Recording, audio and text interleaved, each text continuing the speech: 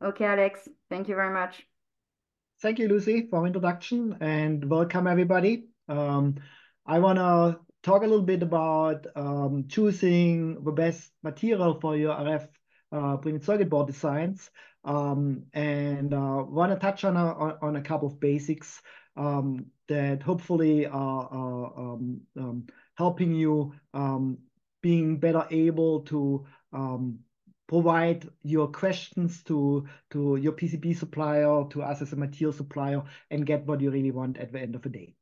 So starting with material characteristics, showing the agenda, we talk about what's the difference between radio frequency microwave and HSD, high-speed digital materials. Um, um, what is within decay? There are a couple of dependencies like anisotropy, frequency, temperature, and so on. Same for DF. We are going to talk about insertion loss. And later on, I'm going to show a couple of measurement systems. And then what we see as how requirements on RF stack-ups have evolved over time. And finally, a quick snapshot, but I'm going to keep that brief, a quick snapshot about our materials. So starting with a difference between high-speed digital and RF signals, and to me, basically, it is that in HSD, we have digital signals, mostly just two levels, zeros and ones. Can be more levels for pump 4, pump 8, and so on, but it's a limited number of levels. We talk about rectangular shapes, and the frequencies are, while not low, they are still very often much lower than in RF microwave. Properties that designers are concerned with is impedance, insertion loss, and something called fiber weave effect. We are talking about woven glass reinforced materials. So you can imagine if your circuitry runs over a bundle of glass, it acts a little bit different than if it runs in between glass fibers. On the other side, in RF microwave, we typically talk about analog signals, continuous amplitude, sine waves. Frequencies can be much, much higher. In automotive radar, for example, we are on 77 gigahertz. For sixth generation mobile network, we will be even higher, probably even above 125 gigahertz. But we talk about more narrow band frequencies, not DC to the frequency we are interested in case of HSD. And designers are foremost, in my opinion, concerned about losses, anisotropy of a material, but very, very important to everybody is consistency. It's not so much about the absolute value, it's about consistency. And one very common requirement is to meet a certain decay requirement, and it's not that low is always better. You need to hit the decay that the design is asking for. On the right-hand side, just to explain why RF designers very often look at signals differently. HSD designers think in the time domain, which is a blue curve at the top, zeros and ones. And if you transfer that to a frequency domain, you get something like that, very broadband signal starting from DC out to higher frequencies. In RF microwave, we talk about sine waves, which translate when in frequency domain to a very narrow frequency band. And so RF microwave designers very often work in a frequency domain, while HSD designers tend to work in a time domain. But it's the same information. You can transfer back and forth. It's just what people are used to see. The question why material selection is so important in RF designs is that the base material is not just the carrier for your transmission lines. It's much, much more. It's influencing your signals. It's influencing the transmission parameters like propagation speed. It causes a phase shift. It causes losses, attenuation. The metal cladding is also affecting the losses, and we are going into that a little bit deeper in follow-up slides. But you can't just think of a metal as a flat surface. There are roughnesses involved. There is a shape of a trace involved. All of that matters. And particularly in RF, we very often have structures that are passive elements like inductances, coils, or capacitance, and you can form filter circuits with that. So it's not just a pure transmission from A to B, it's much, much more. And again, tolerances of all the parameters, dielectric thickness, decay, DF, line width, and so on, tolerances are key. The name of the game is as few tolerances as possible. Now, having spoken about that there are HSD and RF requirements, you will see that there are also materials that are tailored for HSD and materials that are tailored for RF. And the question very often is, what's the difference? And what we on our end do is in RF that we have constructions that keep a certain decay for all offered thicknesses. On the HSD side, that's different. Typically, resin content changes over thickness, which affects decay. You don't want to have that in RF microwave, so we make sure that independent of thickness, you get the same decay. There's no change of resin content. There's a reduced thickness tolerances. Again, we don't want to have too much tolerances at all. We want to reduce variation. That's why we have to do that. And then there's testing of electrical properties of dielectric constant and dissipation factor for every batch, which in turn makes the materials very stable and repeatable. Now, starting with the first parameter for the first characteristics, dielectric constant, also called decay or epsilon R.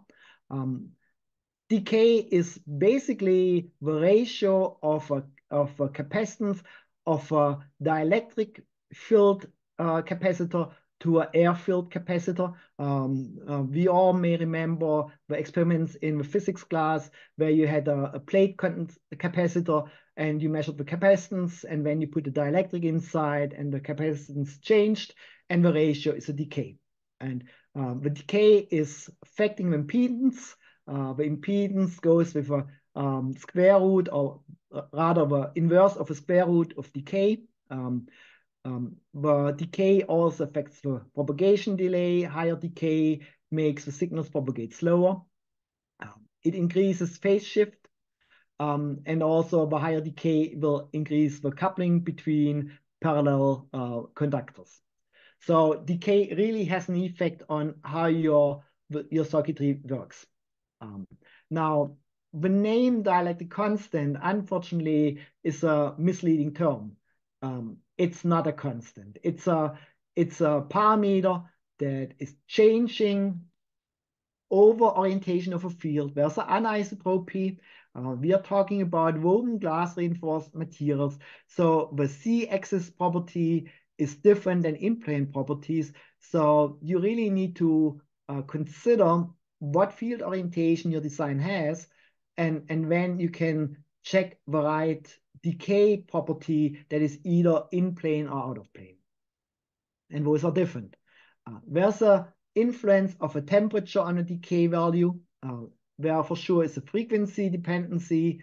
And also all these systems, all these resin systems do show a certain degree of aging that affects the dielectric properties. The key here is to keep that very small, so there's not a lot of change over aging. Starting with anisotropy, on the right-hand side, I have a quick sketch of a strip line, inner layer strip line. You have two reference grounds, top and bottom, and the trace in the center. And what you can see here in gray is the woven glass reinforcement. You have glass bundles going from left to right, and you have glass bundles going into the plane of a monitor. And that material, that glass, has a higher decay than the surrounding resin. The resin, I have just here pointed out the resin there is also in a lot of resin systems there is a filler involved, filler particles. But for the purpose of explaining anisotropy, we can consider the filler particles as part of a resin. So the resin and filler matrix has a certain decay. The glass has a higher decay. So in effect, if you have your E field going perpendicular to the surface, you see more of a resin, less of a glass. But if you would have an E field going left to right, you would pick up more of glass. So you would get a higher decay. And you see that in the histogram here on the left. That's the same material that was tested. In blue, it was tested with a out-of-plane test method, electrical field perpendicular to the surface, and the reddish one is the in-plane, and you can clearly see the in-plane decay is higher than the out-of-plane decay. And that's just a consequence of the use of woven glass reinforcement in the material. If we look on decay over frequency, you will see that the decay is dropping. But what's important here, I have put a double-sided arrow on the left-hand side showing a range of plus minus 0.05, which is the typical decay tolerance that we offer.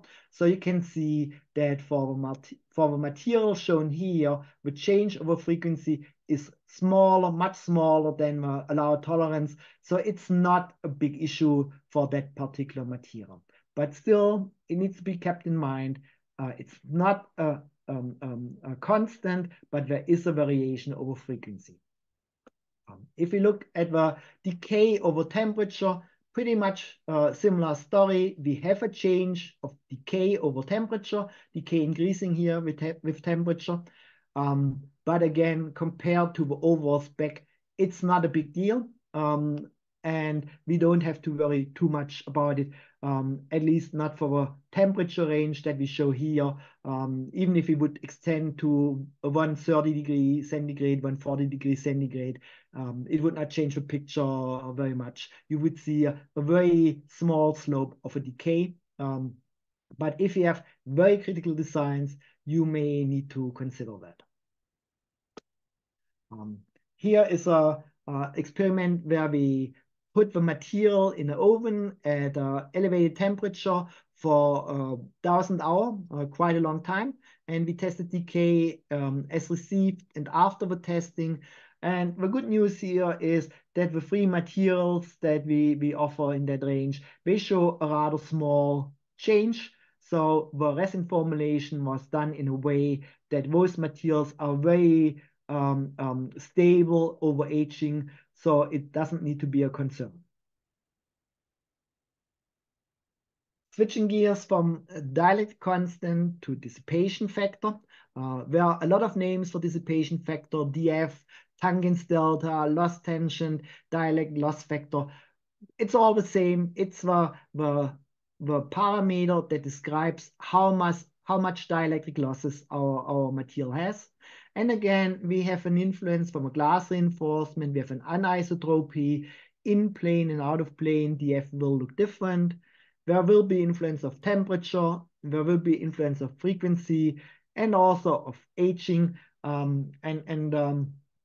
Just to show you rather quickly, again, similar charts than before. Blue was out of plane dF, red is in plane dF. You see a small shift in absolute value.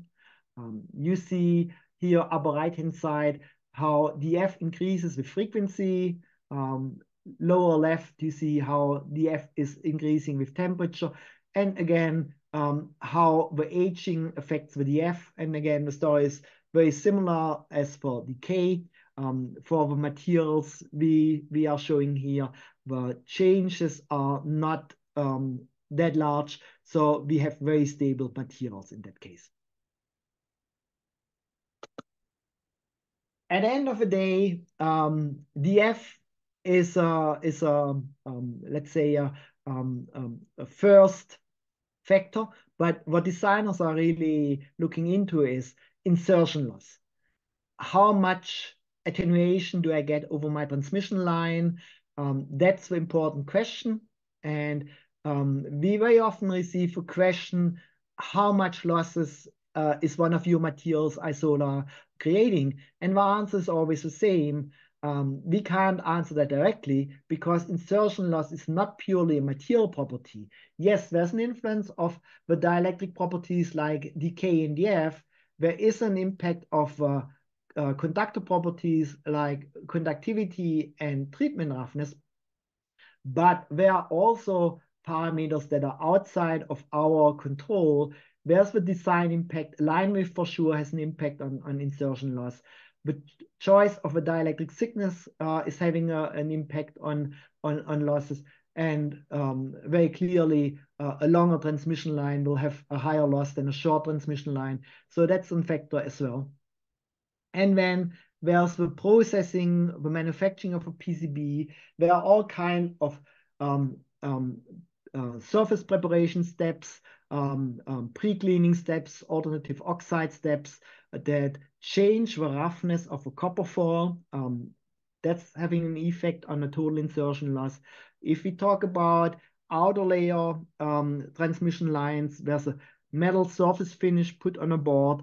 That surface finish can also change the insertion loss properties. So the total insertion loss can only be discussed once the whole design and the PCB processing is defined. But looking purely in the dielectric material properties, I have a chart here on the right-hand side where you can see several material classes, insertion loss over frequency. And you can see there are two materials in the bluish colors that are higher loss and the three materials at the top end, which are much lower loss. So there are choices of loss, let's say, categories. You can go to very high end. You can get to a not as high end, which of course has an effect on the overall cost. Some designs may want to get away with as low cost material as possible. So it really depends on what your design needs. Alex, there's some questions which I think you can answer Yeah, live.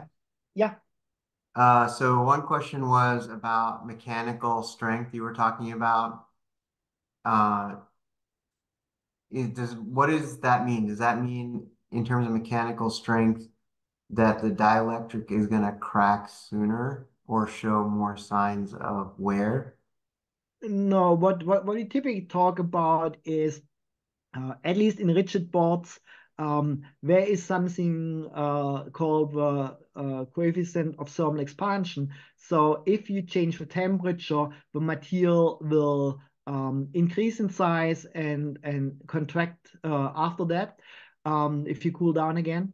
And if you have dielectric on one hand side and the copper in through holes, micro VS and so on, it's important to make sure that those two types of materials don't vary too much. Otherwise, you get stresses between the copper and the dielectric if you change the temperature in your design. So that's an important consideration, which at the end of the day impacts the reliability of the product. Beside that, I would say in rigid boards, no, it's not really an issue. If we would talk about flexible circuits, that's a different story where you need to be able to bend the dielectric multiple times without fractures. But as we are offering purely rigid materials, that's not something we need to worry about. So, and then there's the question of whether more resin, makes it less susceptible to cracking. I think, can I answer this one a little bit? Like, Yeah, sure. what Go ahead. when you're drilling a board, you have, and especially if it's aerospace or there's a wicking requirement. When you drill the board, some materials act differently, and yes, you do have more like fracturing. Yeah. And so, but that is not as, I mean, I think that you have to, test basically, based on the hole size, the drill, the materials, what does the wicking end up being, based on these fractures. So I Yeah, think that and I is, think that that's actually a balancing act. On one hand side, you yes, wanna have a relatively hard surface for many boards. On the right. other hand side, a soft material would be less prone to cracking. At the end of the day, I think what we have seen with production of boards, and I spent quite a while at a PCB manufacturer myself. Choosing the right tools, the right geometry of the drilling tools, choosing the right drilling parameters, optimizing the desimmering properties, that's really key. I would say with the materials that we offer to the market, they are quite easy to handle from a PCB manufacturing process, including the drilling and desimmering. So I would say it's perfectly possible to get a good set of parameters that should keep the wicking and things like that in check. Absolutely. And there's a few more questions. I know I think it's important to answer them at this stage, but one question was the DK and DF values that you're talking about, do those vary across the sheet in XY? Yeah, you have a certain tolerance, of course, in manufacturing. We are talking about rather large size machines. Typically in the laminate industry, you work with a 50-inch wide roll. Um, So you have quite an area to cover. Um, and of course, no process is without variation. So you have to expect, if you go over full manufacturing sheet, that you have little variations. On the other hand side, that's one of our key requirements to our manufacturing folks, that we need to keep these tolerances as small as possible. Um, what we see is that for most applications, that's not really a big issue. And if you really get to a design that's extremely sensitive, then our recommendation would be to keep a little bit a larger manufacturing frame. PCB shops need a manufacturing border around the actual usable image anyway. So if you are very sensitive, keep a little bit more clearance to the edge of your manufacturing panel, and that should help a big deal. Okay, thanks. I think that covers like what's um, relevant right now. Thank you. Okay, thanks, Amit. Okay, switching gears from dielectric to copper. And I mentioned in an earlier slide that the roughness of a copper will have an effect. And just showing here, left column, one type of material, and right-hand side of the pictures, typical ceramic filled PTFE. And what you can see here is the roughness of the copper. The material on the left-hand side has a very smooth interface from a trace to the dielectric, while with a ceramic-filled PTFE, there's a lot of more roughness. And you see that also in the not as highly magnified cross sections down here. And I'm going to tell you that roughness is really making insertion losses a lot higher. And so you don't have to just take my word. I'm also having a actual measurement chart on the right-hand side. You see here in different colors, different roughness copper faults, and you see insertion loss over frequency.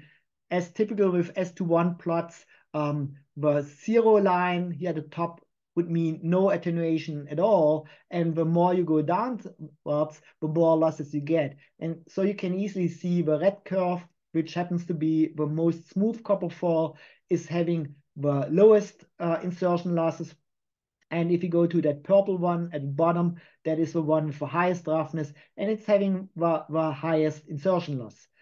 I'm not claiming that there's a direct relationship between RC and losses. There are more factors to it, But overall, the takeaway here is the more roughness you see, you are going to see more losses. So you really want to have as smooth a metallic surface as possible. There is the part of as received copper roughness. And in that cross section here on the right-hand side, down here where my cursor is, that's the dielectric, that's the laminate. And the interface between the copper and the laminate, that's what we ship out to our customers. That's not going to change over processing. And you see a certain roughness here. And that roughness can change depending on what copper fall you specify. But you can see there's also roughness on the other three sides. Those three sides started off as smooth, very smooth surface areas. What you see here is the impact of the processing in the PCB manufacturing. It's a necessary process. The PCB shops need to roughen up the surface to get good adhesion to the next dielectric that comes on top of that. So it's not that this is done just to make things worse. There's a good reason for doing that. But that roughness is also creating an effect.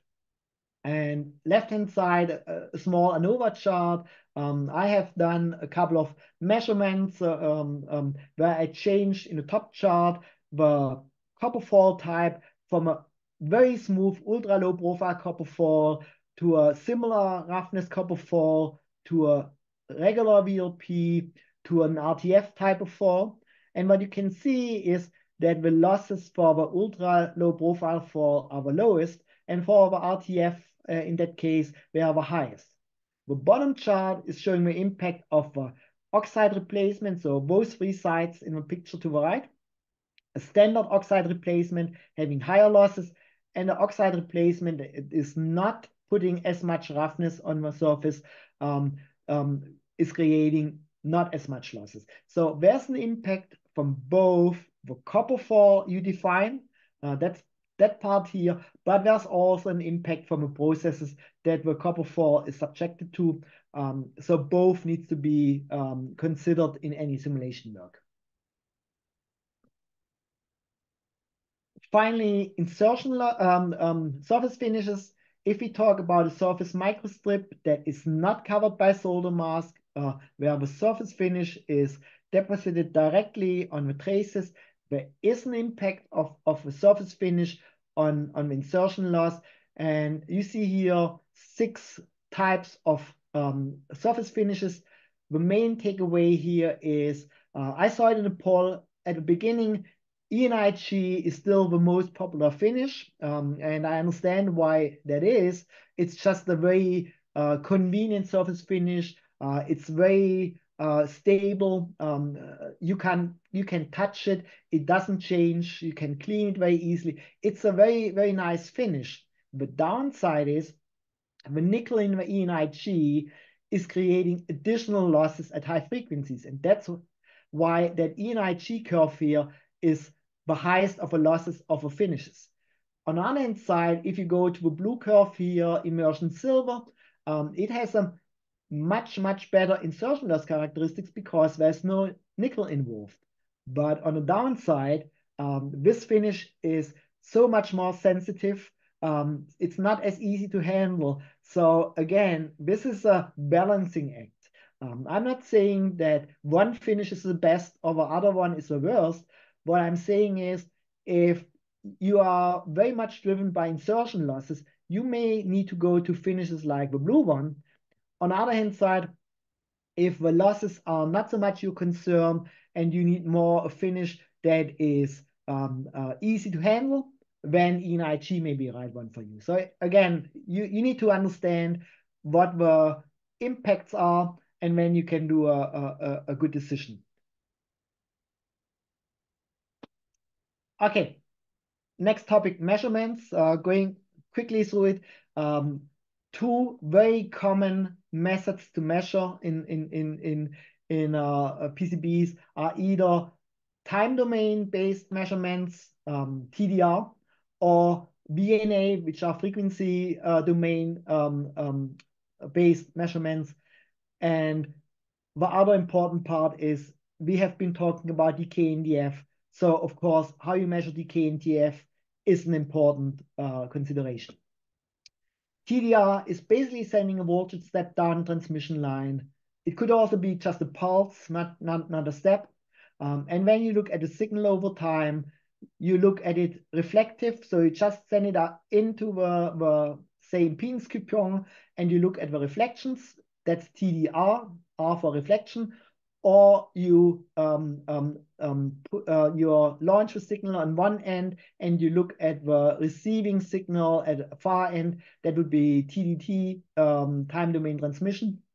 And those two types can help with measuring attenuation, propagation delay, and impedance. And down here, you see a very typical impedance chart over time, over distance, the launch on the left-hand side, and when you have an actual trace, and when you hit the end of the trace, it goes to infinity. That's what you look at. Two tools shown here.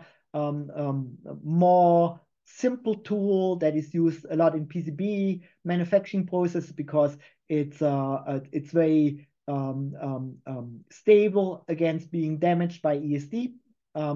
Or a tool that's more for the lab environment, has more capabilities, but is very easy to damage. There are multiple options, but at the end of the day, we'll get a TDR curve like that. And what's important here is that those curves can look very different. The left one I consider very well behaved. You can see the impedance is very flat going from left to right beside the launch here and the end of the trace going here. But sometimes it looks like that. So you have a significant increase of impedance over distance, over time. And what that means is you need to be clear if you talk about impedance with a TDR that unless you specify how far out you are going to measure, the result may be a bit different. The other takeaway here is those are time domain based measurements. We quite often receive a question, can we measure impedance with a TDR at a frequency of 1 gigahertz, 5 gigahertz, 10 gigahertz, whatever the number is? That's not possible. TDR is a mixture from DC to higher frequencies. So you have a bunch of frequency involved. The question about what frequency we are measuring or defining what frequency you wanna have a measurement be performed at, that's not possible with TDR. On the plus side, you can see how the impedance changes over distance. If you need to talk about impedance or properties over frequency, then you need to work with a VNA, vector network analyzer, where you put sine waves of a certain frequency into the device. The device is depicted here in the center. You send a signal in, you get a reflection back to the beginning, or you send in a signal and you receive a transmission at the far end, and the same from a backside, reflection here and transmission from back to front. And those four parameters, S11 through S22, are the results you typically get with a VNA. You get a lot of more information than with a TDR, but it can be very quickly demanding to operate and understand. I would say this is more a tool for the lab. You will not see that very often being used on the shop floor of a manufacturing site. But if you need to dig deeper into details, then you will need to use a VNA. And there was a question, what is ISIG? Not on this slide, but it was a lot of slides back. Surface finish? Yeah. Was it ISIG is immersion silver, immersion gold. The green one here. That has been a finish that was promoted in the industry for a while in trying to be more stable than immersion silver and with similar loss characteristics. Downside is the one subcontractor that I know that was offering it, they pulled it from a market. There was not enough requests from a customer base to really keep that process running. So it could have been a nice finish, but the industry has not endorsed it. So for now, it's not really available. So I can make a comment. I mean, Enig is obviously better for shelf life, but as you can see, is not the best for an RF or high speed type of situation. If you choose immersion silver, then you just have to specify packaging notes properly, like vacuum seal the circuit boards, make sure there's no moisture, those types of things, and then the immersion silver can last a little longer. So. Yeah, that's a good comment, Amit. As I mentioned, it's a decision-making process, which way to go, and both sides have their pros and cons. So it's really too important. It's really important to understand the consequences. I had shown the electrical consequences. You were talking about the shelf life and handling limitations. So yeah. My recommendation There's really another is, consequence actually, which is that for these smoother surface finishes, those are actually better for the fine pitch components when yeah, you're doing assembly. yeah. And my recommendation really is talk to your PCB supplier, discuss with them your project, your requirements, and they will be able to give you a helping hand in picking a good surface finish. That's not only in regards to surface finish, that's an overall comment. The earlier you talk with your manufacturer, the better. So I can really put that out as a most important learning of you can take away. Talk with your And supplier and what's listen to interesting is them. that most in the past that we haven't really even inquired about, what kind of speeds the board is going to be, used for. But I think, as we mature as a supplier, we're starting to ask more and give feedback on the RF side of things. Yeah. But yeah, it's usually not on any fab drawing or anything. It becomes apparent when the material chosen is a little bit better. And there's another question. What is the effect of conformal coating on surface traces? I Yeah. don't know where that's coming from, but Yeah. So typically the material used in conformal coating is tailored to protect the circuit. It's at least up to now not really tailored to providing best electrical characteristics. Um, and the same thing would be actually true for solder masks. Until basically now, most solder mask types are not really very good dielectric materials. So the short answer really is conformal coating, while protecting the circuitry from environmental influences, it will hurt the electrical properties, it will increase the losses, it will increase the decay. Decay is not so much an issue because you can modify your design to accommodate for that, but you will see higher losses. okay, great. And then there's a question about how moisture affects DK and DF. Yeah. So if you look at it, water vapor has a rather high decay. So if you get water vapor into your dielectric, it will increase the decay and it will also increase the losses.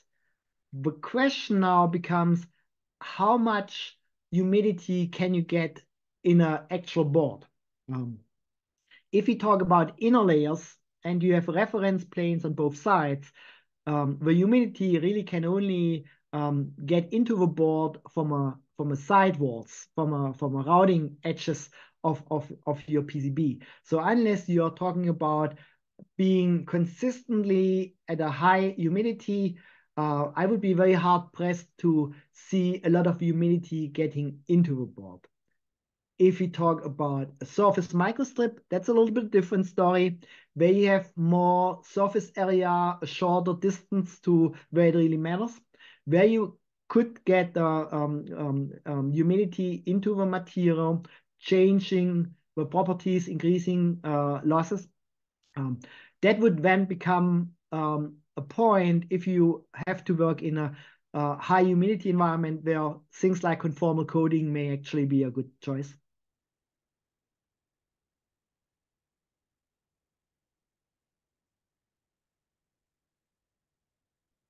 That answering the question? Yeah, I think so. There was another one, which is, immersion gold is usually done after solder mask. Yeah. So the question is, like, how does that take into account? Because is it the insertion loss for the entire copper surface or the immersion gold, which is only on pads? Yeah. So what we have here is again dependency on a design. If you would have a solder mask over bare copper SMOBC type of designs, you would not need to worry about the impact of surface finish on the transmission line properties because there is no surface finish on the traces. There's solder mask on the traces. The issue is that solder mask is a poor dielectric.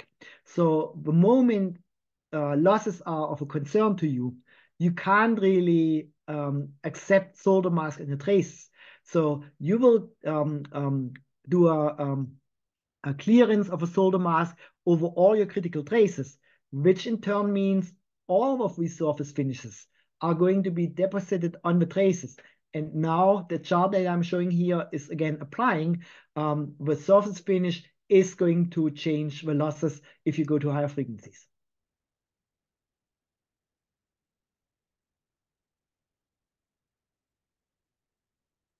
Okay. Okay, I think that covers most of the questions right now.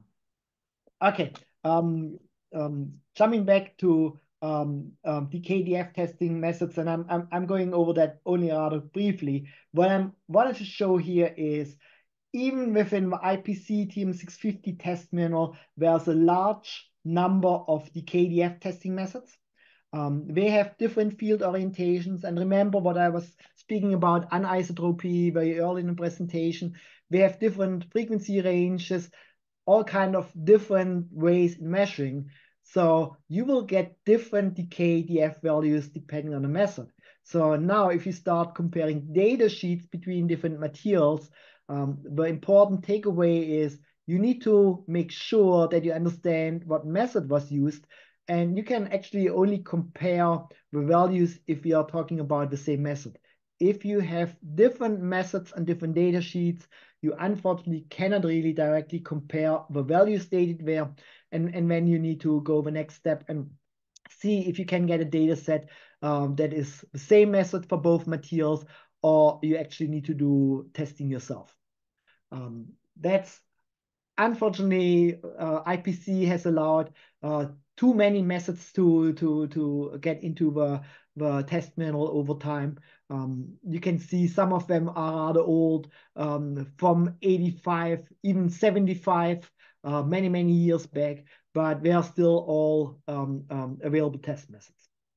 And beside IPC endorsed test methods, there are even more test methods, so the picture gets rather complicated. Okay, jumping to the change in requirements. What we had is for a long time, we had something like what I'm showing here on the upper left-hand side. In the red, we had one RF material, and everything else was pretty much FO4, standard FO4, high DG FO4. You had a reference ground in layer 2 and the signals in layer 1. So it was a rather simple stack up. You could just buy an RF core and put it on top of something else. But things have changed. Requirements for circuitry has evolved. And what we are starting to see is that RF designers want to have not only 1, 2, but 3 or even more layers, copper layers that are using RF dielectric. So now you start to need to get an RF prepreg. And that's something where we really started the game in earlier days, there were only RF laminates. Now we have RF laminates and prepregs. So you can do more than one RF layer. And if you go to the extreme, you can even go to something like HDI, high density interconnect, any layer type of constructions where you have micro vias just between two adjacent copper layers. And you can either stagger those micro vias, or as in the cross section here, you can stack those micro vias on top of each other. What that requires is every single dielectric here beside the center one is going to be a prepreg. So you can't do that with classic RF laminates. You need RF prepregs. That's a requirement that we have seen being introduced in the industry, and we see that more and more. What it also means, you need to be able to laminate with prepregs rather easily. So again, the folks at Sierra, they need to be able to handle those prepregs, do the lamination process in a good way. So the ease of processing of a material gets really key. Dimensional stability. If you put multiple microvias on top of each other, you really need to make sure that the underlying layer is where you expect it to be, so it needs to be stable. If you do a lot of drilling, obviously, you need to be able to drill easily, and after the drilling, there's a plating, so that's another requirement. It needs to be easy to plate. If you have a dielectric that's pretty much non-stick, that's very difficult to plate. So those are the requirements that we need in more advanced RF designs. And this is not just sketches that I'm showing here. I'm going to show you in just one slide or two slides beyond that some actual designs where we used it. Just talking quickly about lamination, we really need two prepregs, same material for a prepreg than the core. When we have freedom of design, it needs to be able to fill embedded structures well, short lamination cycle, no extreme parameters in lamination. You want to be able to mix and match materials, and I'm trying to illustrate that it should be as easy like stacking Lego bricks on top of each other. That's what we want, and that's what we are trying to provide with our materials. Drilling, an actual example here, you see that many vias along the trace, the fencing vias. So in RF designs, you have a large number of drills. So drilling needs to be easy, otherwise it gets really costly. Ceramic fillers are not a good idea to help with the drilling. So we decided on using soft filler particles, which makes the drilling much more easy. We also have Steve Carney here if he wants to comment on, the drilling challenges of different RF materials. He pretty much covered it. The biggest issue is when you get into ceramic fillers. Give you an example. Typically, you can get maybe 1,000 hits off of a drill bit. When you add ceramic, now you're down to 200. This makes it time-consuming and costly, because not only are you burning through drills, but you're taking a lot longer, because now you're essentially, the drill machine is spending as much time changing the drill as it is actually drilling holes. So it definitely gets difficult. The soft PTFE materials, they do take special handling as far as being supported. There are other issues throughout the shop, mainly handling. The PTFE materials are much more fragile than the FR4 based high-speed materials. So yeah, soft filler particles does help quite a bit. Okay, great, thanks. Thanks for the comments, appreciate it. Okay, I'm going to jump over the tolerance chart here and going right into actual examples. Here you can see actual board. There's a first lamination step here. Then there's a second lamination step here of a buried board. There's a second buried board here, and those two buried boards are put together in that step here. And then there's a fine lamination step. You can see this is a very complicated board.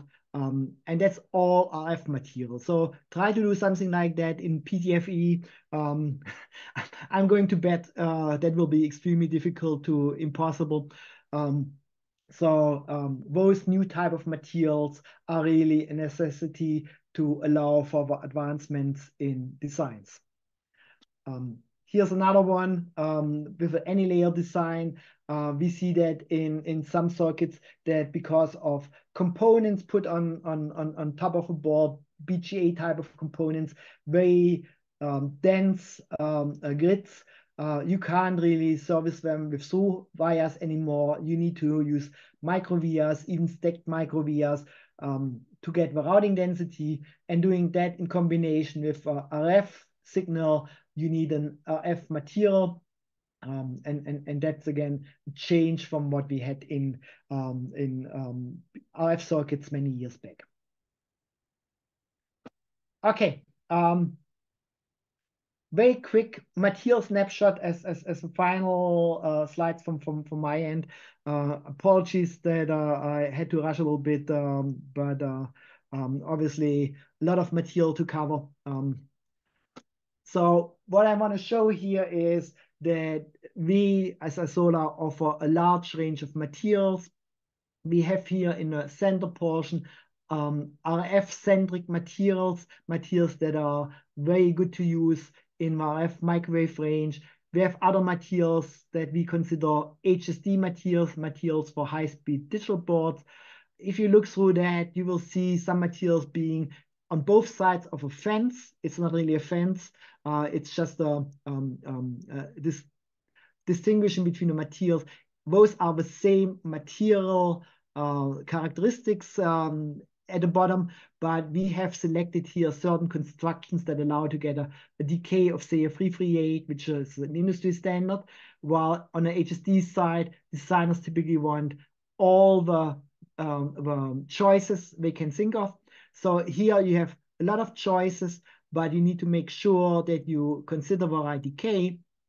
While in RF microwave, you typically have only one choice, makes it easier to not have somebody use the wrong material, but then you're more limited to design in your design. But as we offer both types, you can kind of jump back and forth, mix and match whatever you need.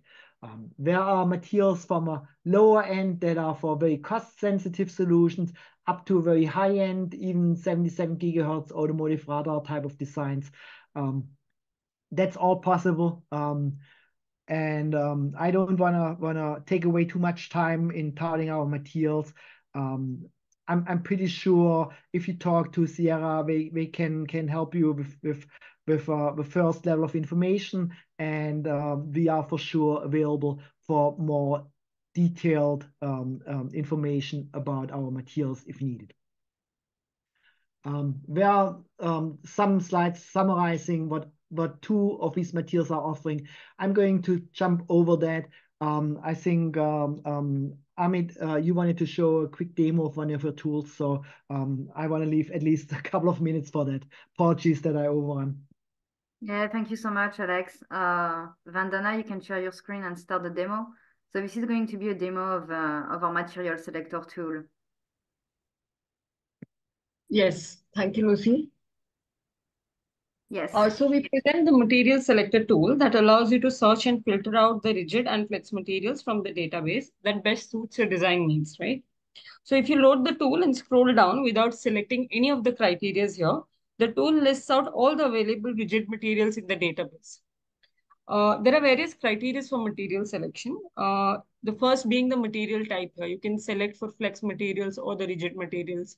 You can click on yes for a halogen-free material, or on all if you want halogen-based materials as well. You can click on this third option if you're looking specifically for very high thermal conductivity materials, right? So you can also filter out the materials based on their electrical properties. Here, the materials have been categorized into 4 types, depending on their speed and loss. You can select the category from the drop-down list if the operating range of the board is known. So, for example, if you have a RF board, you could go with maybe high speed, low loss, or very high speed, very low loss category as well. Or another option is to enter either the maximum signal frequency content or the fastest signal rise time or the highest data transfer rate here. For example, let's go with 20 gigahertz and click outside over here.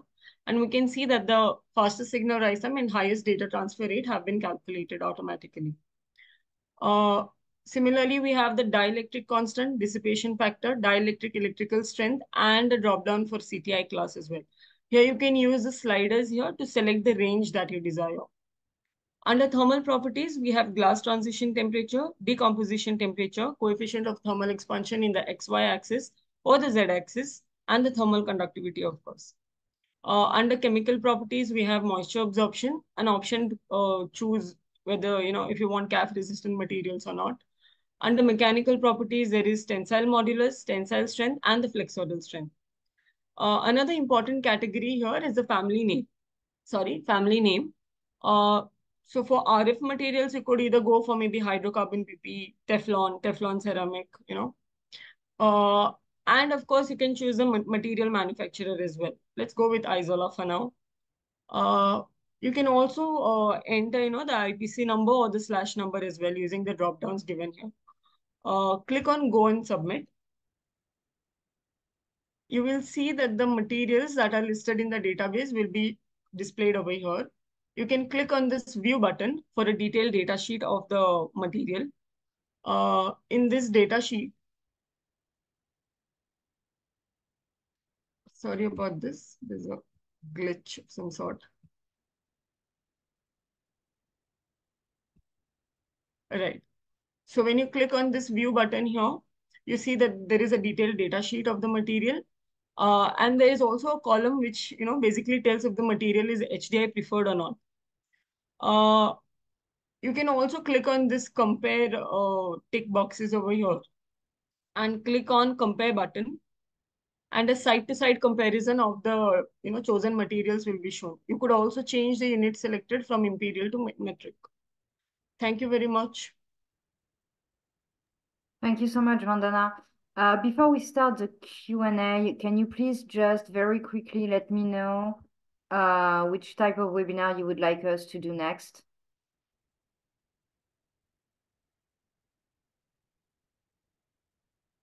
Okay, so we could do a webinar on RF PCB fabrication challenges, GFM rules for RF PCB design, or BOM management and component procurement.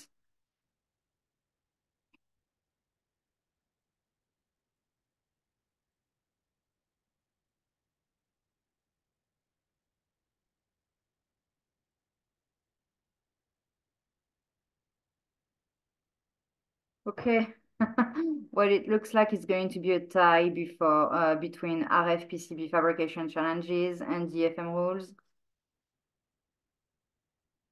Thank you so much, everyone. Okay, we can start with the Q&A.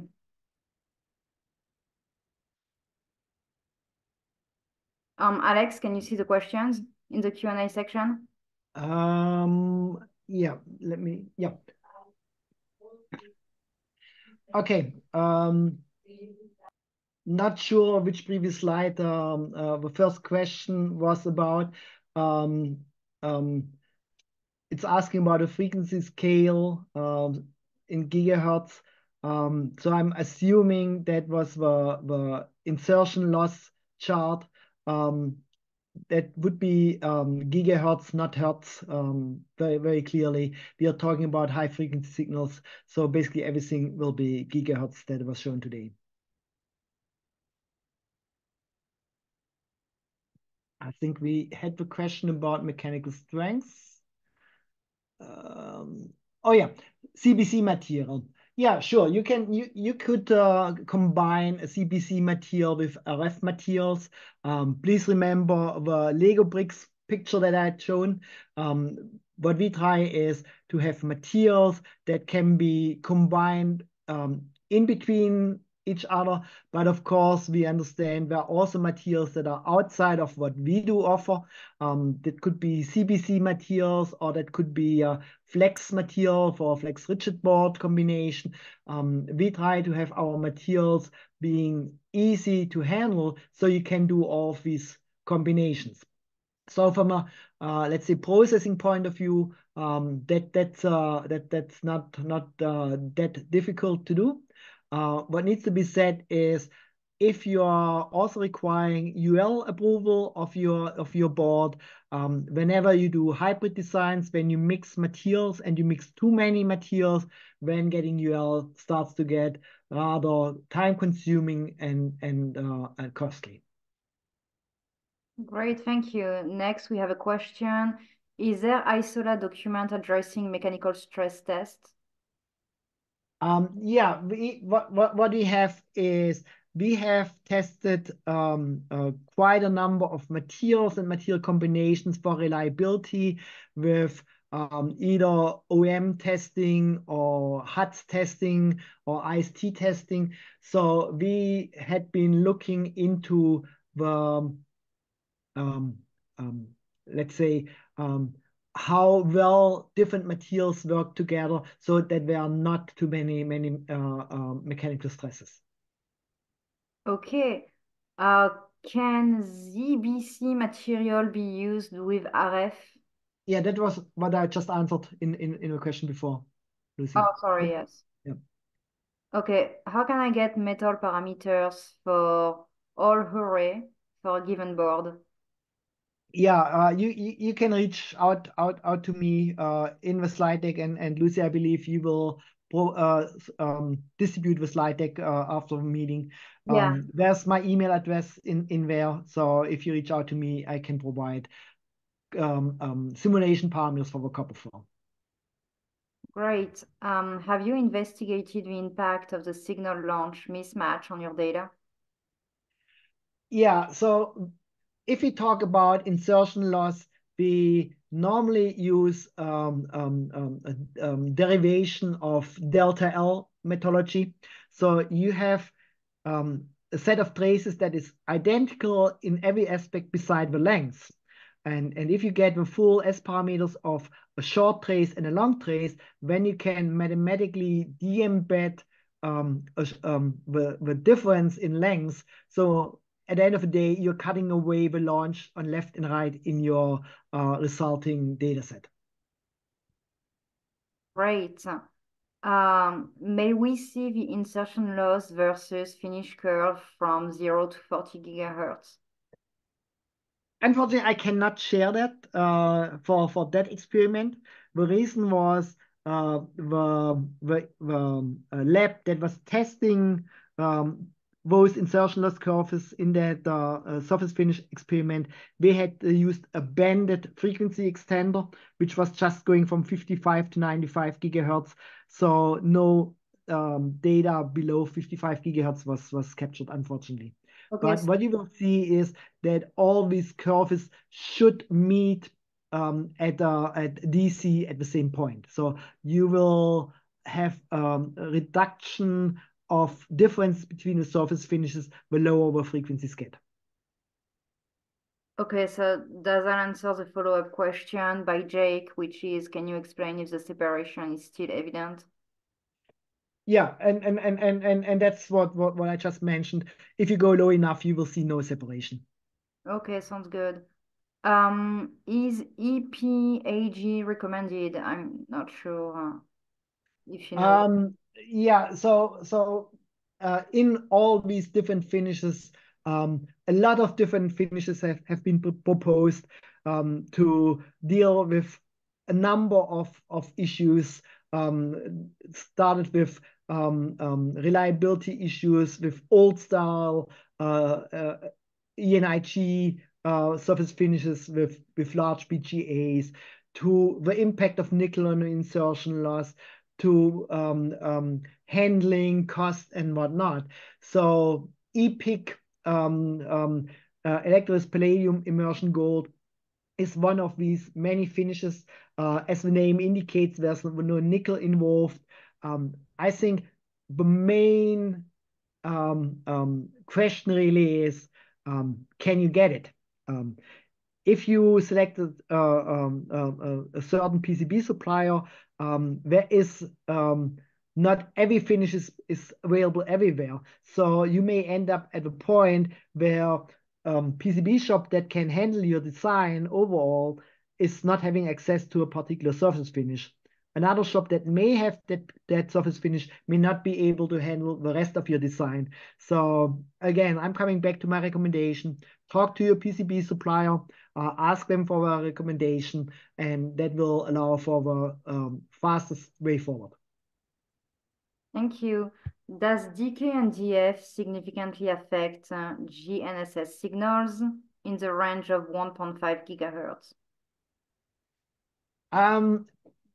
As soon as we talk about traces that are not covered by solder mask and about immersion finishes, so not electroplated finishes, you will have the plating not only on the top of the trace but also on the side walls. So if you have edge coupled traces like a coplanar strip line or differential signals, you will have fields going through that surface finish when you will have an impact. Now, the limitation of saying at 1.5 gigahertz, I would say that's still reasonably low frequency. The impact of a surface finish is probably not too big at those frequencies. It's more an issue once you get above 20 or 30 gigahertz. Okay. Are the shelf life of high-speed materials such as MT77 or MT40 the same as FR4? Yeah, we certificate to the same IPC 4101 or 4103 shelf lives, which are 90 days or 180 days, depending on storage condition. So the same as you would get for FR4. Reality is that those newer materials from our side are even easier, so they are less prone to aging. But the certification, the actual certification will be the same as for an FR4, which is the 90 and the 180 days. Great. Can you recap why immersion silver has a lower insertion loss than OSP? Immersion silver has a slightly, in that experiment, had a slightly smaller insertion loss than OSP. Now, I have not shown the variation between the multiple samples. If you see the full range of measurements for immersion silver and the full range of measurements for OSP, you will see a big overlap. So statistically, I would be hard pressed to say one is better than the other. Great. Can you provide material libraries for HFSS or CST? Good question. Very good question. We don't. And let me explain quickly why. Those tools typically consider a dielectric by name. Now, we are talking about glass reinforced materials. So the actual construction is taking a big impact. If you choose a core with a low resin content, it will have a higher decay. If you choose a core with a higher resin content, you will get a lower decay. And those databases, as long as they are not able to give you a choice on what actual construction you are using, they may be very dangerous, misleading. So the next best thing we can do is, again, if you reach out to us, we will try to provide the data you need for a particular construction. But in general, no, we don't have those materials in those 3D simulation systems in the database. What is the best way to select components for signal integrity issues?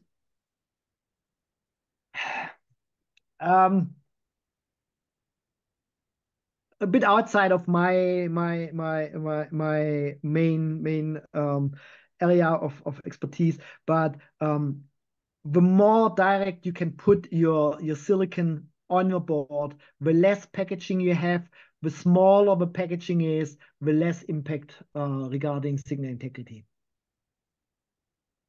What is the relative fabrication cost difference between ceramic filler material and standard material?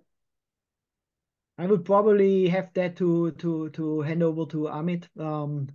But just as a overall statement, we had early on the information about how many hits you can get with a drill bit in a soft material, not using hard ceramic fillers, and how much that drops to when you use ceramic fillers, and that has the impact of using more drill bits and the longer time frame. So there is a significant impact, but how much, I would say, Amit, maybe you can speak about that. Yeah, I would have to defer that for answering that question later, after I gather some information. Sounds good. Okay, 2 more questions. I use Itera MT40 cores on the outside on current designs. I will need to use fine pitch BGAs soon. What pregs would you suggest to use for a Certainly want to get contact with a human, they do that. So this is what I think. Yeah, another very good question, and I'm very happy to provide an answer to that. That in our case, we do have actual prepregs. So say with Itera MT40, you do have a prepreg that is the same resin type and the same glass composition, same with Astra MT77. So the quick answer is use the prepreg that belongs to the same resin system than the core, and you will end up with a as homogeneous as possible dielectric that will allow for all these HDI type of stack-ups. And final question, do you perform CAF resistivity test on your materials using fine pitch BGAs? That might be a question for us. Yeah, so the first answer is we do CAF testing on our materials. There are many different designs, including different pitches, different voltages, humidities, temperatures, and so on. So I would have to check what we really have. But we do have some CAF data for the Astra MT77. We have a lot of CAF data for the Itera MT40. Again, the idea would be if you can reach out to us, we can look into what meets your requirements best. Great, thank you so much. My God, that was a lot of questions. Yeah, it was great. Thanks a lot for that. Yeah, thank you everyone for attending. Thank you so much, Amit, Steve, Vandana for your inputs, and Alex for doing this webinar with us. Thank you for giving me the opportunity.